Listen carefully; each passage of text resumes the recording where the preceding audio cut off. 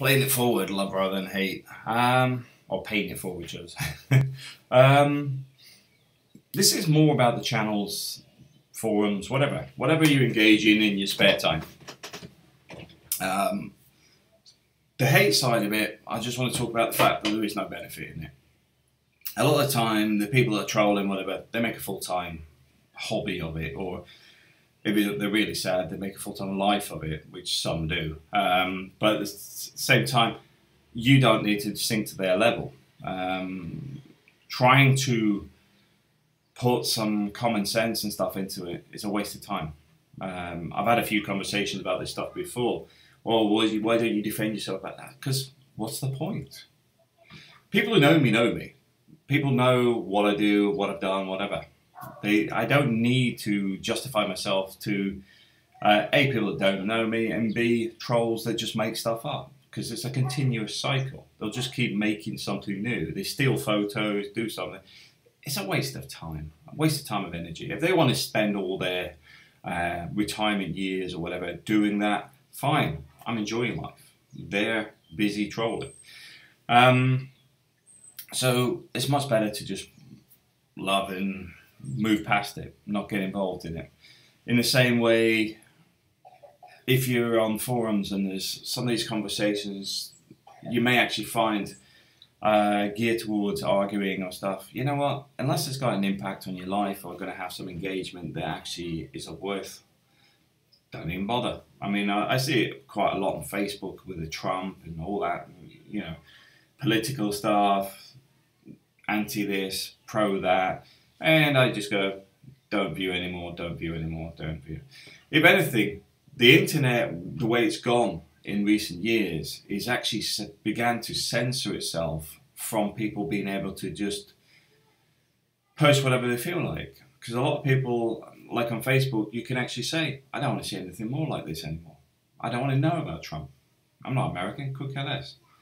Don't want to know about North Korea. You can censor all this stuff out. But at the same time, it doesn't say don't get involved in things politically or in the real world, but a lot of that stuff has no positive bearing, or you're going to have no way of changing somebody's mind, or it's not even worth engaging in with comments or stuff. And the same with forums. Unless it's actually got something of value, it's just not worth bothering with. Now we get on to the love side. The love side is like when you have forums that work well, got a lot of good information, and there's some good people on it, etc. Same with YouTube channels and things like Instagram. Sometimes if somebody's into photography and stuff, there may be some people you think are really good for advice and information, etc. Share them. On the YouTube channel, liking, sharing, subscribing, all benefit a channel.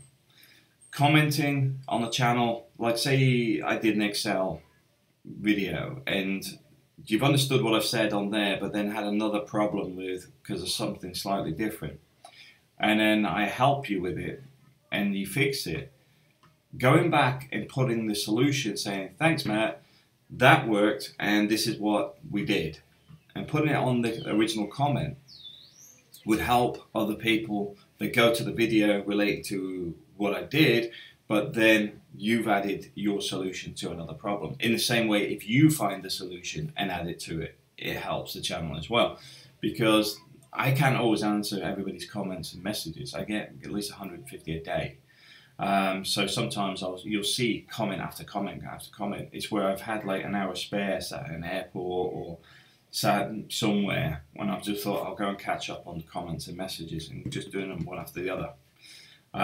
So you doing some of that stuff actually helps me, A, because you've actually put a solution there that helps other people, but B, you've also answered your own comment, which saves me having to comment on it at all. And the same goes for other channels. The other one is if you're on another channel when a subject's relevant, like say for example I'm talking about this stuff and there's another channel that's talking about something very similar, like oh, I keep getting trolled, or how do I help develop my channel, going, oh, this is an interesting video, then putting a link to this video actually helps my channel. It also might help their channel because if they get engagement going backwards and forwards and a bit of conversation between the two videos, that is also very useful. And the other thing is a bit of cross-linking from my point of view as a YouTuber. For example, JC from Holland has her own channel on Instagram and YouTube. I think it's called Leaving Holland, or Leaving Netherlands. I can't remember off the top of my head. But the point is, I do follow JC's Instagram because there's a lot of nice photos in there. But I haven't really seen JC promote her photos. So even with that, I'm sort of saying, have a look at JC from Holland's Instagram. There's some nice photos in there. So cross-mapping, not only between YouTube, but Instagram and other things, helps develop the community. And that's all good, giving a bit of love back. You know, at the end of the day, I know a lot of you guys follow the channels and stuff, and you having some engagement, although you watch the videos, it's also beneficial if you click like, well, if you subscribed, also beneficial, but also if you actually use it elsewhere, you know, put the video on Facebook, all that stuff helps this channel, and the same as any other channel that you enjoy and spend your time on.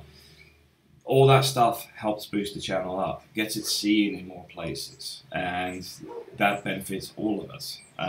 Because obviously, the more a channel grows, the more chance there is of it having some more financial reward, which means there's more chance of being able to develop the channel with new equipment or actually making it more full-time. Because at the moment, this is more of a conversational